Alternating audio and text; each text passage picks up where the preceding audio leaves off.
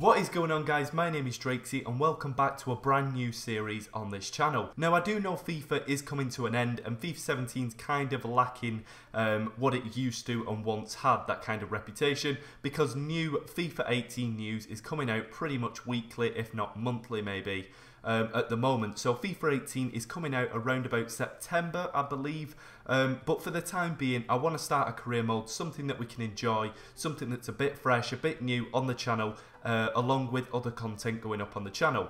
And I've decided to pick Newcastle. Now, if you're wondering why I've picked Newcastle, that is because this year they have actually been promoted up to the Premier League from the Championship, along with two other teams, Brighton and the other team is in fact, trying to remember, I think it's Huddersfield. So as we can see, we'll flick across now as we're talking. I believe that I've put the other two teams in as well, so as we can see, Brighton are there, and then the other team is Huddersfield. So as you can see, the three teams that have been promoted I've actually put into the Premier League. So we're going to start a new career with Newcastle, who have just been promoted, and hopefully we can do the best with them in the Premier League. So if you do like this idea, get a like down just so I know you're enjoying it, and be commenting players that we can be buying for Newcastle to promote them up to the next level, not only keeping them in the Premier League, but also we're going to be thriving. We're going to be trying getting up to the top spots if we can this year, but if we can't, then we will start into a second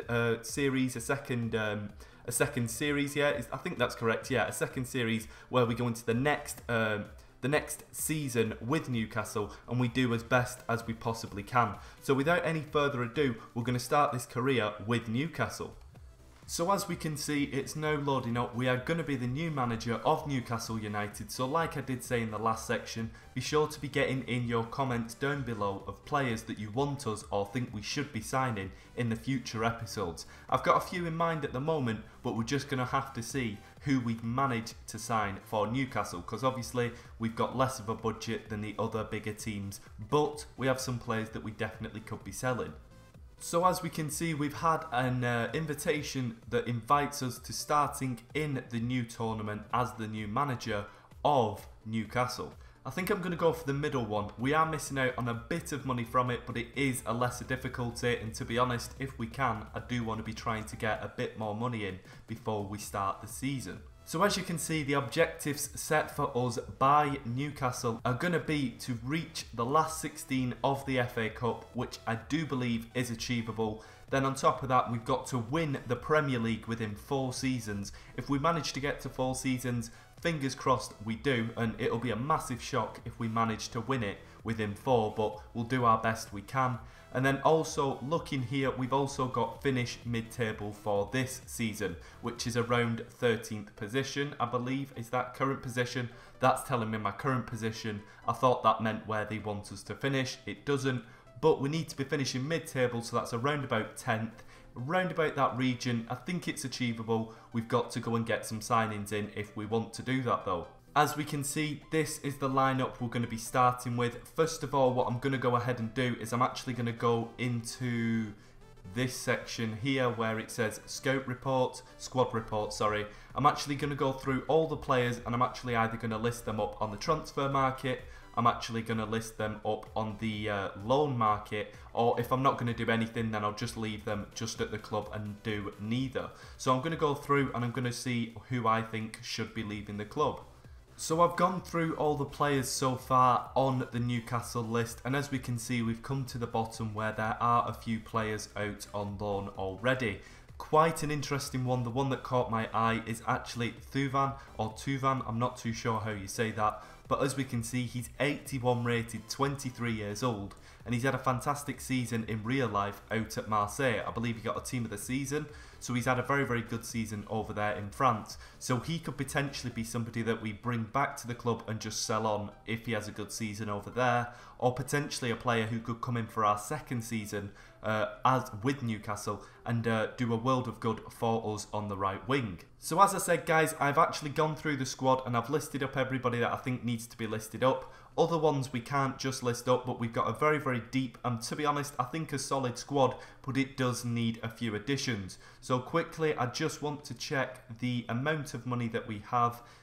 Whereabouts do we go to check that? Yeah, finances. So as we can see, we're going to check the finances, and at the moment we're sitting with 25 million. So be sure to get your comments down below of players that you want to see us signing. This is very likely to go up in the future indeed when we get some offers coming through for players. So it could even jump up again, but like I said, we want to be looking for players that are good, maybe have a good potential and they're young, players that we want to be getting a bit of money from in the future, but don't cost too much now because obviously we don't have that much money at the moment. So get your comments down below guys, and I'll be checking them out next episode. So the first player I'm going to pick out to have a look at is going to be Marcus Rashford of Manchester United. He's a very, very good young, potentially world-class striker in the future who could do a world of good for our squad. So the first thing I'm going to do is I'm going to ask our scout to scout him. I'm going to stick him on the shortlist, and then I'm going to inquire to Manchester United to ask them how much they think the player is worth.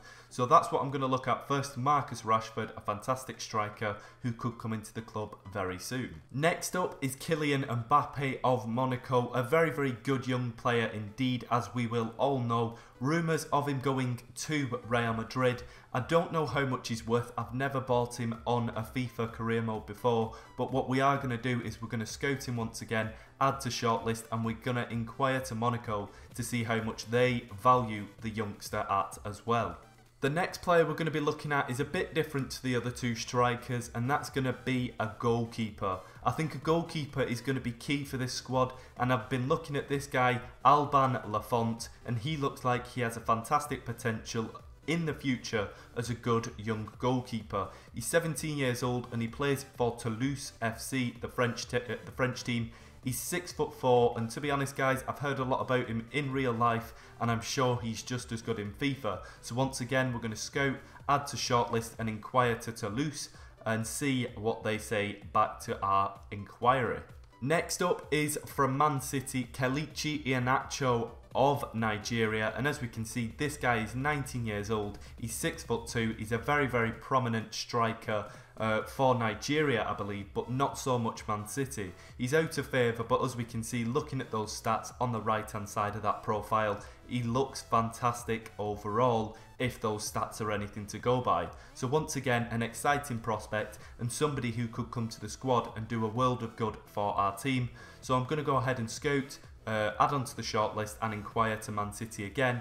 And to be honest guys, this guy could be a little bit cheaper than the other two, but maybe he's not as good in the future. Now, some of you might not know who this guy is, but he's called Malang Sarr, and I've heard quite a bit about him in FIFA once again.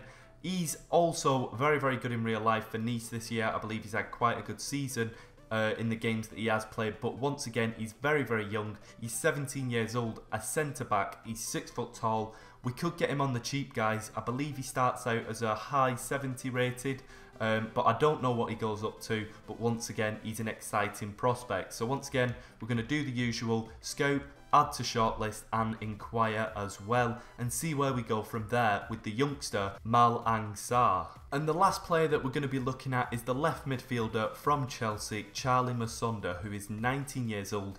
He's pretty small, standing at 5'8", but he looks like fantastic talent again. So once again, this is going to be the last guy we're looking at. We're going to do all the usual, and we're going to see where we stand after that. But be sure to get your comments in, because maybe I've missed out on some potentially good players that you know about that I'm not too sure or aware of at the moment. So as we can see, we're doing a bit of training at the moment, and as you can see, the first training regime is going to be with Mitrovic doing the El Rondo. I am going to simulate these, but I just wanted to let you know, you may be wondering why I'm doing defensive work with Mitrovic, but it's because he's so close to levelling up.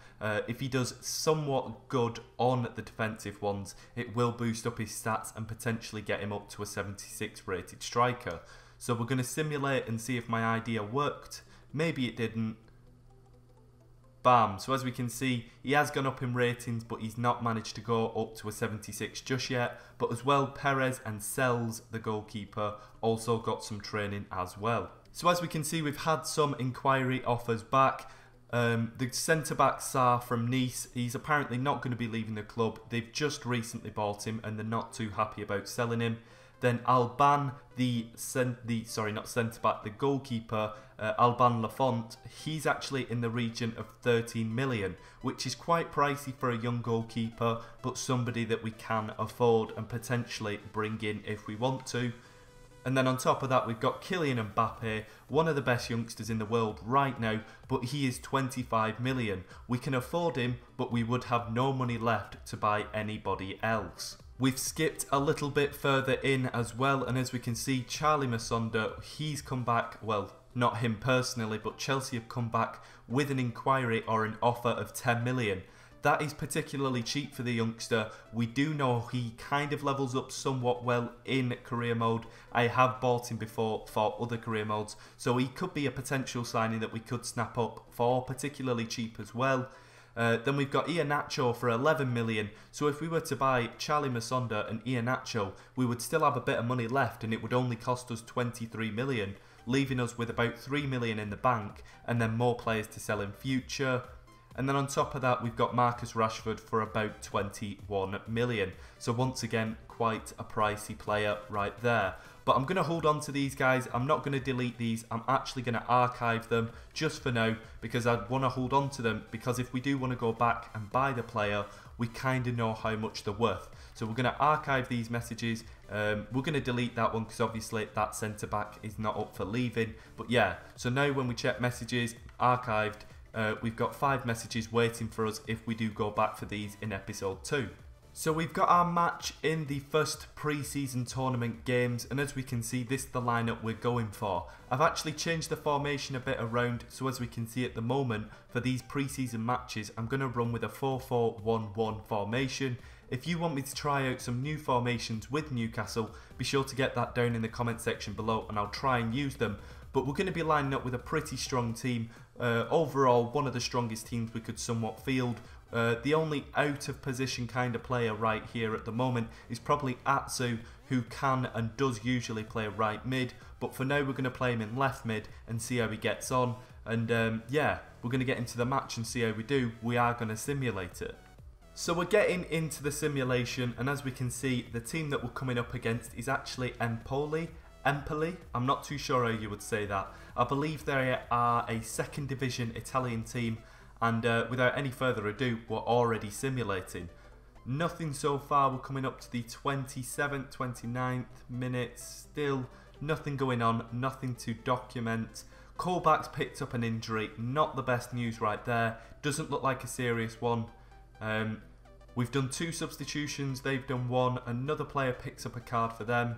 That's all of our... Oh, Diame getting an 86th minute goal. Pretty much in the last minutes of the game, our substitution, Diame from the bench, coming on and managing to get us a goal. Who did he come on for? He came on for Jack Colback, the guy who got injured. So potentially Diame could step in for Colback now that Colback's picked up an injury. We'll have to see how serious that injury is now. So as we can see, Jack Colback is going to be out for 6 weeks. That's the last thing we need, a 6-week injury just before we start in the Premier League. So guys, it's looking like we will be needing some shoring up in the centre mid positions. A centre defensive mid or a centre mid player would be perfect. So be sure to get those suggestions of centre mids that we could use in this career mode so far. We got a bit more training here. We're going to be training up the goalkeeper and Mitrovic again. Fingers crossed Mitrovic goes up. He got 3 Ds, he doesn't look like he's going up in rating, but some of his stats in defending have gone up. And not a bad performance from our goalkeeper either there as well. So as we can see, this is the lineup we're going for our next match. I think it's against, is it SC or FC Braga, the Portuguese team. We'll see in a minute, but as we can see, I've changed up quite a few positions. I've actually put Matt Ritchie, the right mid, in at centre attacking mid, because I do believe he's okay playing there. He was suggested to play there, so I've popped him in and see how he does. We've also got Gouffran, or I think it's Johan Gouffran, or Johan Gouffran. I'm not too sure how you say his name. All I know is he's French.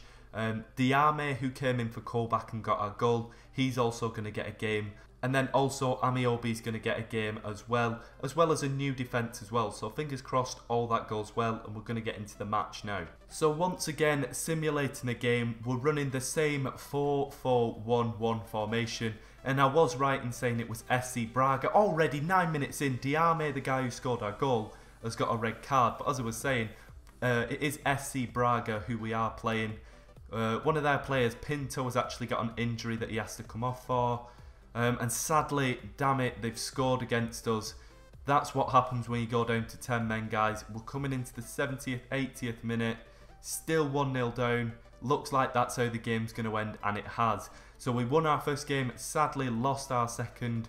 Not a very good game overall for either team. One of their players getting injured and us getting a red card, but they did come away with the victory. Okay guys, so we've actually had some transfer offers for a few players come in. As we can see, Watford Premier League rivals now that Newcastle are up in the Premier League. Ooh, now this is interesting. I think I might want to jack up the price a bit. Potentially going to say around, should we say 7.5 million? Literally because they are a Premier League rival. I still think that's not enough. I feel like Watford could accept that. Let's say 9.5 million. If they give us 9.5 million, that is definitely worth it for the player. I have a feeling they're going to reject it, but I don't really want to lose the player either. We've actually had a transfer loan offer from Burnley for Carl Darlow, and to be honest, I don't think he's going to get any Premier League playing time or any game time for Burnley, that is. So I think I'm going to reject this one because I feel like there is a club out there for him, but Burnley aren't right. And then as we can see, Gouffran or Gouffron, I'm not too sure how you would say it, Gouffran, I'm not too sure, I'm not French. But as you can see, the French team, Nate, have actually come in for him, and they've offered around about his value, just a bit under, but we're going to see if we can get a bit more from him, and a bit more from the team, that is, as well. Should I offer? I'm going to say 4 million. Maybe they'll come back with a counter offer, maybe they'll just reject it completely. He is 30 years old. Yeah, actually thinking he's 30 years old, I doubt they're going to spend 4 million on him. Let's say 1 million more than his value and see what they say back to that. We've actually had another transfer offer here from Ipswich for Rolando Aarons. He's a good youngster, he's quite quick, he's talented, but is he going to be getting game time? I'm not too sure. I think I'm going to stall this one for now, but he could potentially be on his way to Ipswich. I'm just going to hold on to it for now though. Isaac Hayden has actually had a transfer loan request, should I say, for MK Dons. I think I'm going to send him there. I feel like he'll get a bit of game time. He's 21 years old. He could be a player for the future for us, but for now, he's probably not going to get that much game time. As we can see for our next match coming up, Curtis Good, the Australian centre-back, I think he's about a 64 rated, so if he was in Ultimate Team, he would in fact be a bronze, but he's actually asked me for a chance to play.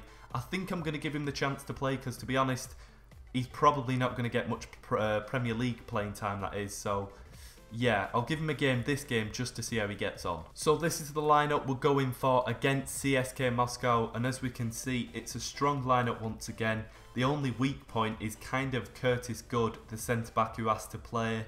He's not the best, he's 64 rated, but we're going to make him the captain, and hopefully that spurs our team on to potentially saying to them all, anybody can get a chance, look how bad this guy is, and he's even getting the chance and the captain's arm badge.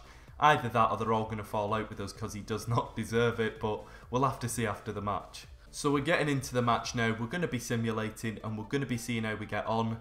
It's quite interesting. They have a very good squad indeed, CSK Moscow, so I wouldn't be shocked if we come out with a draw and potentially a loss, but look at that, 25 minutes in, and Ayoze Perez, the centre attacking mid for the team, managed to get a goal. Ayoze Perez getting a second in the 45th minute. We've done our substitutions, Mitrovic has come on for Gale, but look at that, it's actually a hat-trick for Ayoze Perez. He's having the game of his life, guys, and that's full time. Ayoze Perez getting the hat-trick, that's what we need. We need standout players like him, putting in a fantastic performance. And to be honest, Curtis Good, the little cruddy centre-back that was, has not even let in a goal, so he's not been too bad for us either. As we can see, the transfer offer that came in for Gouffran was too much, and the French team Nate have pulled out of that potential offer. Watford have in fact reviewed our price tag that we set for Ayoze Perez, and they've actually said that was too much. I don't know what those guys are talking about, because he's just had the game of his life, getting a hat-trick, which surely should add some value onto the player. Tournament prize money, we've been awarded an extra 1 million, which is going to be fantastic, getting in some extra signings. So I think I might be leaving it there, guys. I think I'm going to hold on to this Rolando Aarons offer. As you can see, Curtis Good is coming in, he's saying thank you very much for the offer, no problem, anytime. But as I said, guys, I think that's where I'm going to leave today's episode. Be sure to be getting in the transfer offers and requests that you want to be seeing coming to Newcastle. We need some centre mid, specifically centre defensive mid, so get those down below. And yeah, we'll be checking those out next episode. But thank you very much. This has been episode 1 of the Newcastle in the Premier League career mode, and I hope you guys have enjoyed. See you in a bit, guys.